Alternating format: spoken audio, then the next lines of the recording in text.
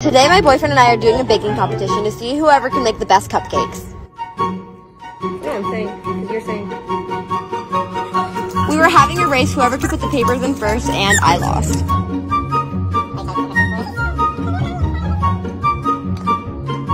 This is what mine look like, and this is my boyfriend's.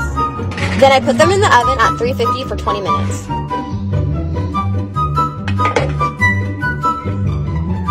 For icing the cupcakes, I decided to go with a piping bag technique, and my boyfriend just used a butter knife.